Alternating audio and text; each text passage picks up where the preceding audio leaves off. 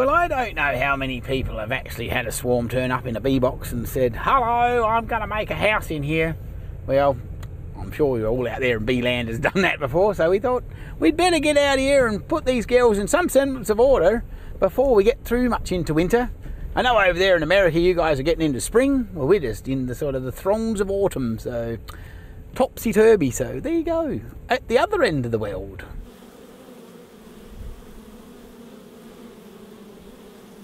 Ah, here we go, as the sun's setting. Golly gosh, I don't know where the days go. They're just like poof, especially when they're short, seeing we're coming into winter. Here's our little bee box that was sitting at home and the girls decided to make themselves a home. They're at the top and in the bottom, so they're flying in the side of the box. So I thought we better come in here and straighten them out before winter turns up, otherwise it'll be too bloody cold to straighten them up. There we go. Oh, did you bring the smoker? No, you didn't bring a smoker. Oh, hang on. I'll go and get one. Oh.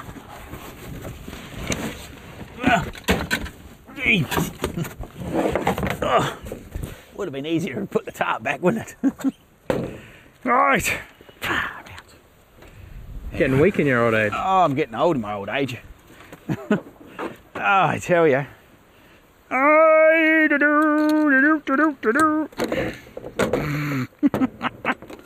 Come on, don't be so horrid. Oh, look at that. There's still some rag left in it.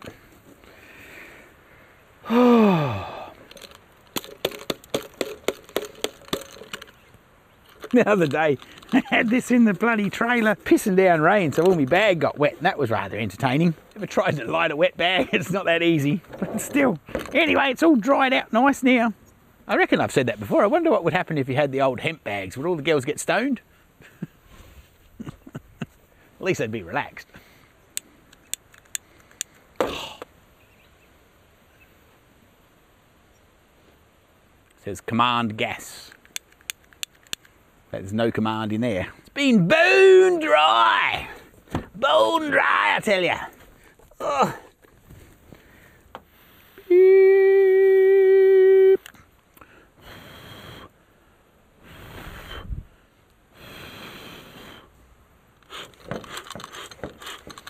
Puff the magic dragon lived by the sea. That was something about stoning, wasn't it? Puff the magic dragon. I'm pretty sure they were like sitting around getting excited. I'm not exactly sure why he was living by the sea, but I reckon the best story I've heard lately is there was a beautiful young lady. I think her mum was a preschool teacher, and her mum was singing the song Puff the Magic Dragon with her class. And I think there was a certain young man that described, do you know what Puff the Magic Dragon was actually about?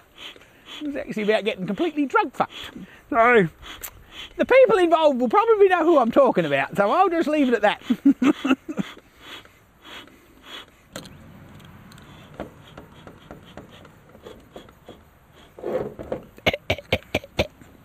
Right, suits on!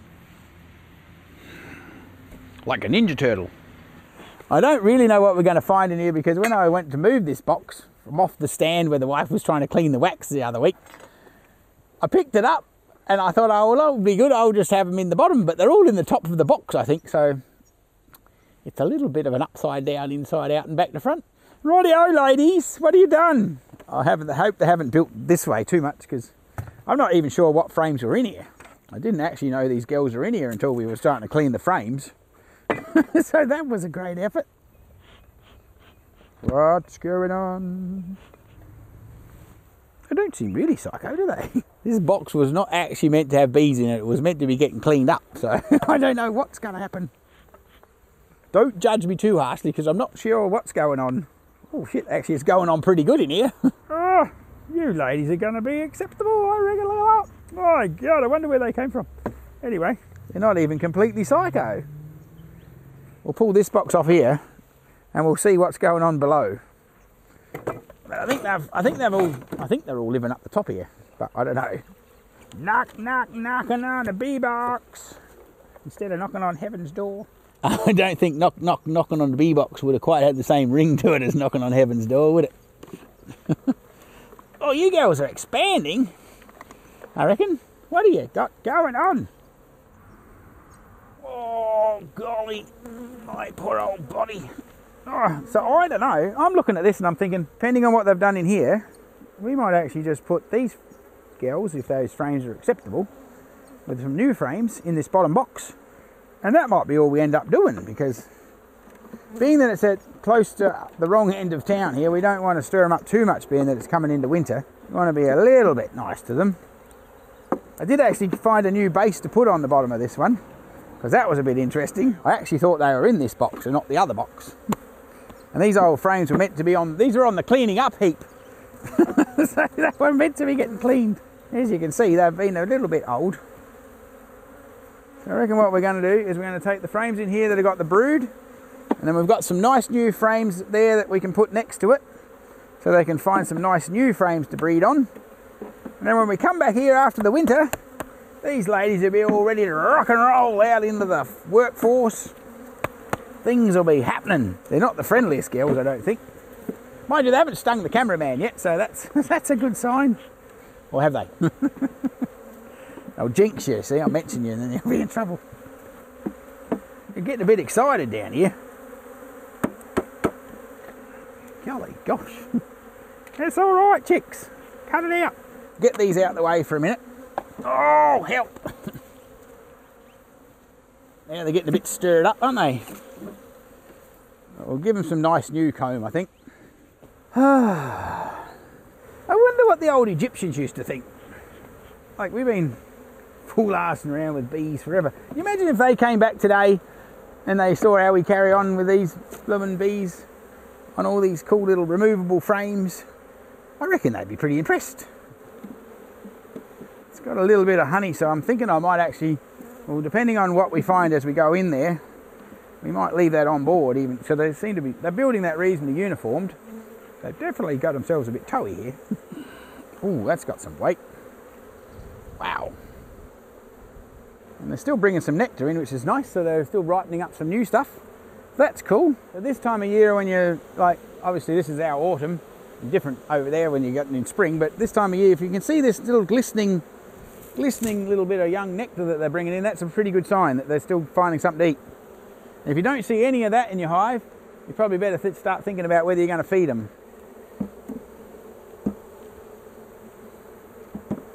What else have we got in here? Hopefully there's somebody in here laying eggs. That'd be the next bit. Oh, there's some nice new nectar there as well. They're not the most relaxed ladies, but that's all right. Well, I wonder what they're feeding on. They've found some nice stuff going here. I wonder, like that little lady there, she's in the nectar sack. I wonder, like, when I watch them working, I'm guessing they could fill up their honey tummy and their legs full of pollen all at the same time and make one trip, make it more efficient if the plant's got pollen and honey. I would assume that's possible. Oh, here's the eggs. Definitely laying, so she's keen. She's got a nice little pattern there. Well, that's a good sign. Even without getting fed, like artificially fed. You just never know unless you have a look, do you? I don't know, that's always the controversy, isn't it? Whether you open feed or bloomin' in the box feed. Oh my golly gosh. Now, I would suggest if you're in suburbia, you don't want to put a pot of sugar out for your bees to eat, because every bee within 5 k's is going to come and eat it. If you're in the middle of nowhere, of course, and there's not too many wild bees, or, you know, native bees they might get called, but wild bees I call them, then you can open feed and your bees will get that food. Because I've seen a lot of ones like in the States when they are feeding, of course, but they've got jolly lots and lots of apiaries within flying range of each other, so you don't want to be feeding the neighbours with your sugar. I was talking to this guy down in the hills and he had 100 hives, and he said he was busy feeding and carrying on and trying to do the right thing, and the girls were eating his blooming sugar water like you wouldn't believe, and he said, oh my goodness, I couldn't keep up. And then he drove over the hill and there was 300 hives just over the hill that weren't getting fed, so I think and he says, well, I don't know. So if you're not sure about open feeding, I suggest you go for a drive around to see if you've got any other neighbours that have got bees. Otherwise you might be wasting a lot of your sugar on the neighbours' bees. And that's not real sensible or economical. Well, economical for your neighbour, but not for you. I reckon we're going to have to shake the rest of these in here because I haven't seen the boss, so I'm just going to make sure. The last thing you want to do towards autumn is lose the queen, because it's a bit late on for breeding at the minute. And that would kind of defeat the purpose, that would. I don't know where she is, so we're just going to shake her in there, just to make sure.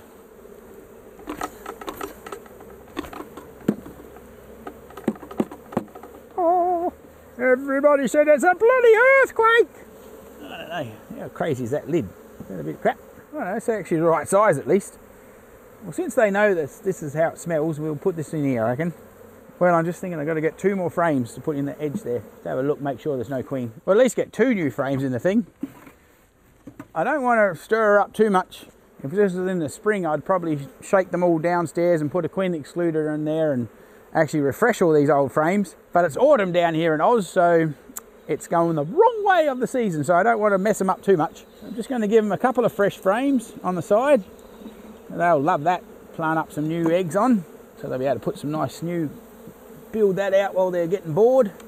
No, I reckon that old lid, that old lid will be alright, because at least they know the smell of that old lid. Coming into the new season, we'll change all this around. But I don't want to give them any more work than they already have. So they're doing a nice job, bringing in a bit of nectar. They're laying up a few nice bit of brood.